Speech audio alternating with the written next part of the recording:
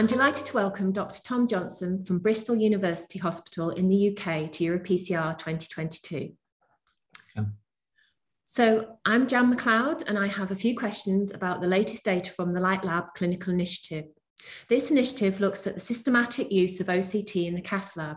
So please, can you explain about Lightlab and provide some details about the study design? So this was actually a really exciting US initiative, for which I'm simply an observer, but it was undertaken in 12 sites in the US and involved a field technician from Abbott actually spending time in the cath lab, initially capturing some baseline data around their angio-guided practice. And then importantly, training the investigators within each of the 12 sites on the Lightlab OCT MLD MAX workflow. And then beyond that, really assessing how that workflow impacted on their clinical practice, particularly in terms of the accuracy and the decision-making involved in their PCI. And then there was a need to consider how that workflow was utilized and really looking at ways of optimizing really the efficiency of adopting this practice. And then beyond that, the hope that they could expand that workflow to more complex activity. So complex bifurcation, chronic total occlusion, multi-vessel disease procedures.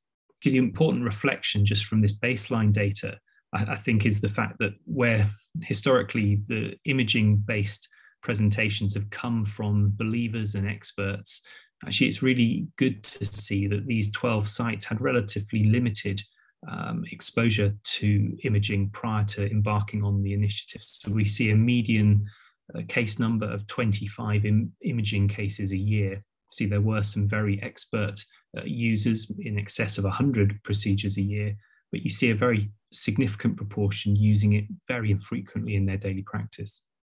So the MLD MAX approach is an important one, actually fits with my practice of using imaging from the very beginning to the end of a procedure. It's broken into two parts. The MLD is in the pre-PCI phase, the M being for morphology. And so really acknowledging and identifying calcification with a view to then maybe taking more aggressive approaches to modify non-compliant balloon, IVL, rotablation. The L and the D are for length and diameter. So now actually focusing upon finding an appropriate landing zone away from significant burden of disease, and then making an accurate assessment of vessel diameter, either by external elastic membrane or lumen. And then the second element is the optimization, having deployed the stent, looking at the M, which is medial dissection, acknowledging apposition, malapposition of more than 300 micron, and then looking at stent expansion, the most important really of the aspects to ensure that the stent is adequately expanded to the vessel.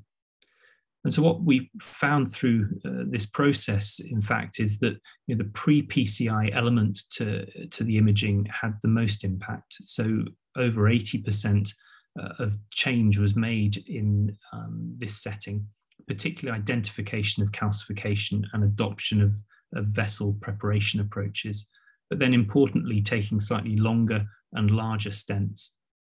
And then in the post-PCI, the optimization phase, we saw particularly this increase in need to enhance stent expansion. So again, around about 30% increment made through this part of the algorithm. So that overall, almost 9 in 10 cases had change.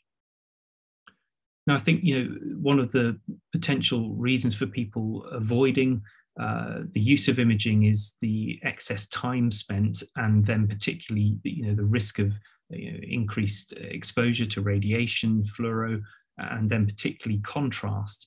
And what's really interesting from the data presented by Kevin Croce is we see, in fact, with the use of angio co-registration, a reduction in radiation exposure, a normal equivalent fluoro exposure time.